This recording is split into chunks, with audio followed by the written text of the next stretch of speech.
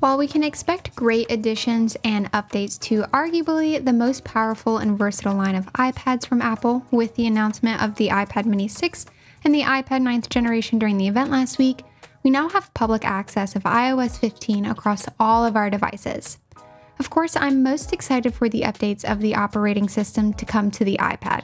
Multitasking is easier and more enjoyable to use. Widgets can be placed among apps on our home screen. We have app library organization like we have on the iPhone. And honestly, I love it so much more on the iPad. Quick Note makes it easier than ever to jot something down. We're getting tags and mentions in Apple Notes, a new Translate app to make communicating a more seamless experience. There's literally tons and tons of new features, aesthetic changes, and all of that packed into this update. But I want to cover 4 of my favorite features of iPadOS 15 that I use often and enhances my productivity. Quick note, I seriously did not realize how much I would use this. As a creative and someone who loses sleep over ideas I get, either for content or just things that I want to do or try, this has been so helpful in just getting it down somewhere so I don't have to waste brain power remembering it.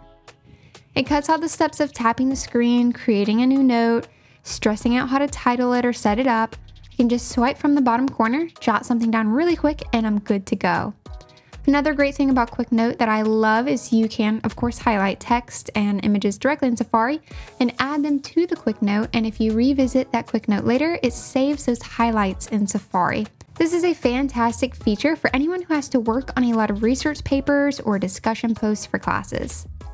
And now we also have tags and mentions in Apple Notes, which is another great way of organizing and categorizing any notes that you take. Live text, yes please. On a similar note, I'm always taking pictures of either books or just something in my surroundings where I'm like, I need to look into that later, or let me collect that idea for later. And with live text, I can head to my camera roll and essentially highlight text or addresses or anything within the image to make a phone call or browse Safari. Another big feature for productivity is focus. Focus allows you to draw boundaries for your text so you can be fully present in whatever moment, whether that is work, downtime, or family time. Essentially, your device can match whatever you want to focus on, and you can set up reminders or automations for your iPad to transition into these different moments depending on your time, your location, etc. You can allow or not allow certain people to contact you or to get notifications from certain apps, depending on how you set up your focus. Your status is automatically reflected in things like messages when you're in a focus that doesn't allow notifications, so people know when it's a reasonable time to reach you. You can also rearrange and customize your home pages of the iPad, so if you want to create a work focus, you can create a work home page on your iPad, and then choose to have only that page display when you are in a work focus, hiding any social media apps or games that might lead to temptation. I know for myself, I'm really awful when it comes to work and personal life boundaries.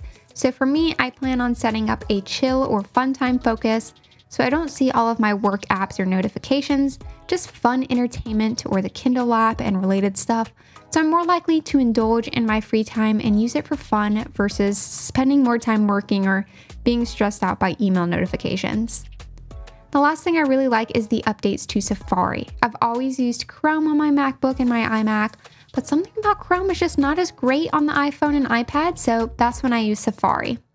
With the updates to Safari though, I feel like I might be more inclined to use it on my computers now. I really like the interface, the ability for tab groups that sync across your devices.